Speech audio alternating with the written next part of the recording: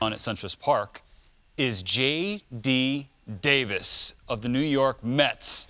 So J.D.'s been swinging it, and the Mets have been winning it. So J.D., as we say hello to you, first and foremost, we got to settle some things with your name and your nickname, okay? So Bubbles is the first nickname that comes to mind. And then your initials are JGD, so JDD seems a little redundant. So what's the deal? Yeah.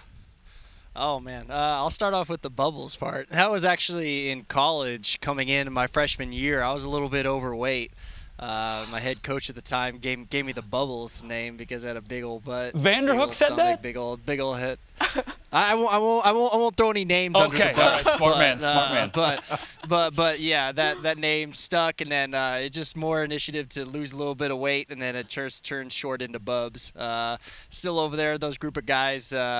Still that old nickname over there at Fullerton, and then just the original name, J.D. Davis. I grew up, and my parents just called me J.D. And then in school, for some point, the teacher asked me to put a name that I prefer to be called. I put J.D., and for the longest time, she had no idea who J.D. was. And so she was like, all right, just put your last name at the end of it. And I didn't think anything much of it, so I just put J.D. Davis. And so then it just kind of stuck, and then it, went over. Obviously, it was J.D. in the baseball world, but then school-wise, that's became J.D. Davis. So, yeah, there you go. All right, well, that's a name that people are learning and learning fast these days, Alexa. Well, and there are so many nicknames on that squad, right? You have Thor and the Flying Squirrel. Have any of your teammates given you a nickname yet? Oh man, they've given me the Badger. Not the Honey Badger because that's already been taken, but just like the little American Badger or whatnot. Just keep it right there. They are building out a zoo. Love the way little woodland creatures. I love that. They love me. They love that I just run my mouth and just bring excitement, bring some energy to the guys. And then obviously they say I don't really care that much in the moment, or I don't get really that nervous, or I don't know why they get. Pete Alonso gave me the name Badger, so I really don't know. You got to ask him. I love it. I love it. And the fact that you guys, the camaraderie being built with those nicknames, you can feel it, the energy with this squad. You guys are on this incredible run. What's been your favorite part about this run so far with this team? Oh, man, I think it's unbelievable right now the way we flipped the script with our pitching staff, the way they've been, turning the page and doing what, everybody's been talking about it, and it's been fun to watch the play behind them. And then also to have these young group of guys to really blossom at this point during the second half. Everybody's doing their part, getting on base, having team at-bats, and then obviously, we have that veteran leadership with Frazier. Robbie Cano, even though he's on the IL, he's given his 2 cents into helping us, being a step ahead in the game right now. And I think it's just everybody's buying into the team right now, and we're just having, a whole bunch of fun. It's unbelievable how it's changed, and you guys have completely rewritten the narrative, specifically from what the media has put on the back page. I mean, Queen Zoo wasn't that long ago. Is the media that you were hearing about in terms of what New York was going to be like, did it live up to expectations?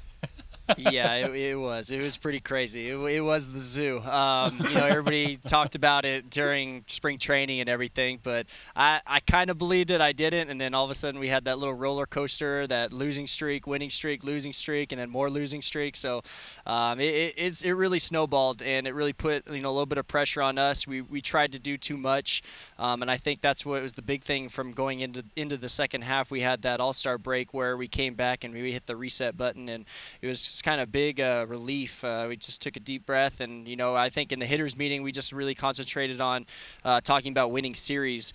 We weren't really in there during the pitchers meetings, but I know for a fact that us hitters we try to make it a goal to at least win every series, and so far we've done it. We've passed the baton and got the next guy up and had good at bats.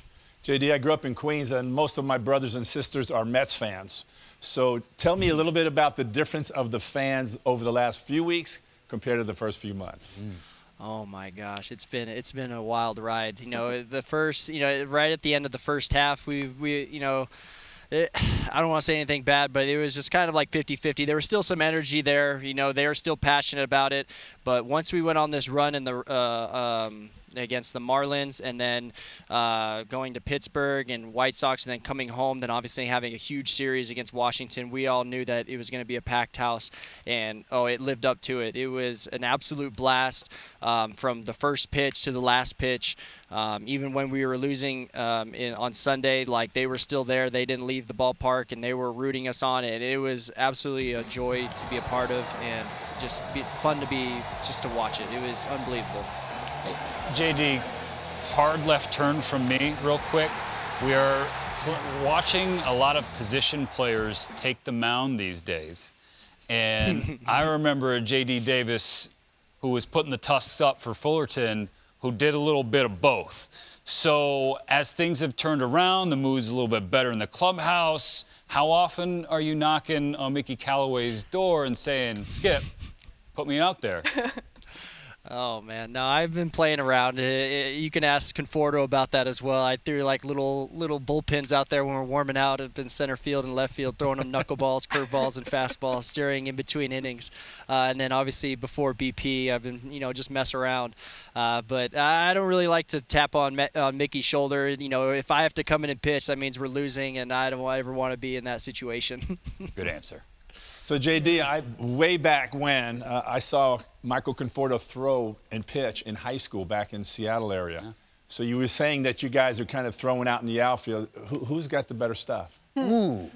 Oh, I've got the better stuff. He's already had a few planks. Hey, Big Forts is going to run out there and tackle you any minute. His pops is a linebacker. Sure. Oh, absolutely, yeah. It was pretty funny to watch, because then even the Mets fans out in left center were getting on him during the Nationals when we were throwing him knuckleballs and everything, and he was clanking it. But it was pretty funny. We always mess around out there. We try to have it, just carefree, just have fun, being like kids out there in baseball or on the baseball field. So, but yeah, it's pretty fun with them. JD, love the confidence. That's what we love to see, and it's definitely coming through with you guys and your performance. This run that you're putting on has been pretty incredible to watch. Thanks so much for joining us. Appreciate it. Good luck. Hey, no problem. Thank you for having me. JD Davis. So fun.